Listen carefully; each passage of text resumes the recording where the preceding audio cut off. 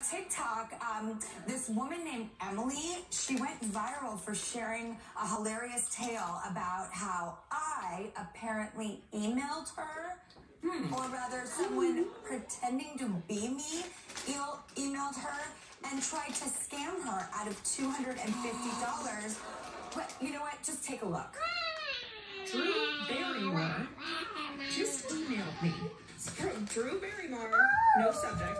You said you want us to meet. I just feel oh so lucky, and I've been doing those lucky girl mantras, and it's happening. All I need to do is get a card from her manager, and she said it only costs $250. Drew, I'm so sorry. In order to meet me, I will actually need $250. I hope to meet you one day when you're ready to pay.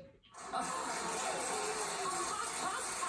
so glad that she flipped it, because whoever did that, like, especially on my behalf, as if I would ever do something like that.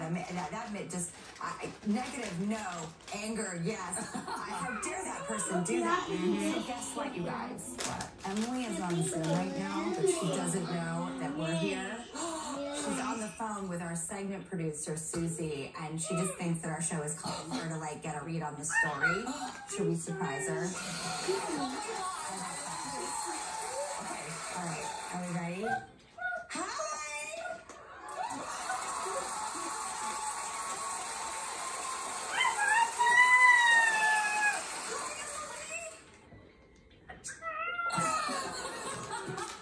Emily, how dare that person do that?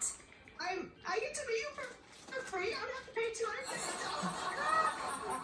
Actually, Emily, I'm going to pay you that $250. Oh, yeah. And I'd like to fly you to New York to come here and meet with us.